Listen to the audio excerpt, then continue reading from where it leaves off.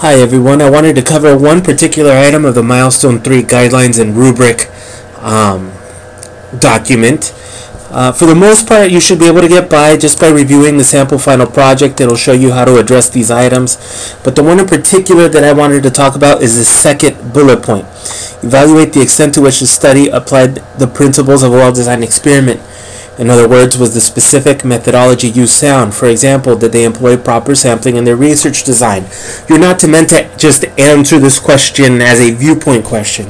What you're meant to do is, I'll show you, in the classroom, go to Course menu, click on Learning Modules.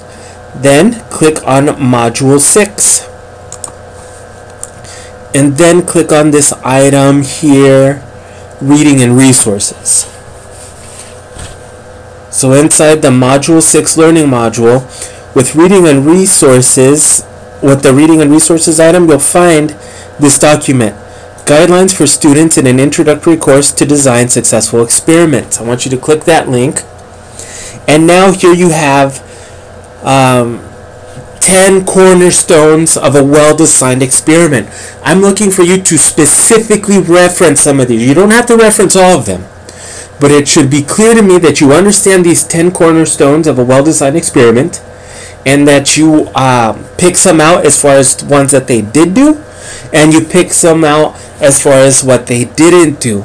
As long as you do that, you'll be just fine. It's actually easier to do things this way because instead of just trying to answer the question off the top of your head, what are they looking for, you will be able to kind of checklist these. Again, I'm not looking for you to address all 10 of them and say which ones they did and which ones they didn't, but a few of these should be prominent, either because they really did them well or because they didn't do them at all or did a poor job on them. So that's what I'm looking for that piece of the instructions. The other thing I want to point out is that the rubric for the third milestone is a lot more streamlined than the other rubrics. It doesn't break everything down. It basically just asks you to include a complete assignment with a complete introduction part, a complete analysis part, and a complete discussion part. So I will be giving your instructor will give you your last bit of advice when you submit milestone 3 before submitting the before submitting the final project. Some students may actually have a perfect assignment that hits exemplary where it's supposed to be exemplary, and then your instructor should let you know that. Or the instructor is going to give you some tips on things that you want to touch up and look at again, because if I can show you the final project, this is the milestone for the final project. I'm sorry, the rubric for the final project, and you will see, let's scroll down, that under the discussion part, which is basically the milestone 3 part, you are asked to hit exemplary on the 3 different bullet points. So that's why under well-designed experiment, you want to make sure that you cite a few specific things from the document that I just showed you that had, let's go back to it, from this document here. Again, you can find this document under Module 6, Reading and Resources, and then it's the second link here.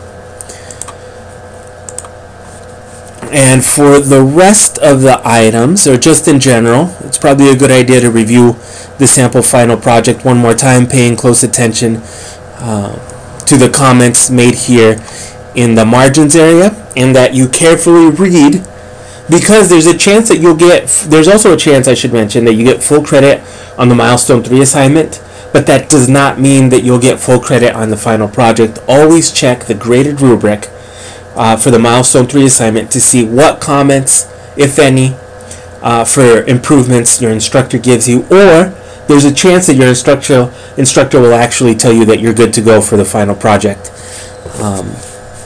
And any questions you may have, make sure to post them in the classroom.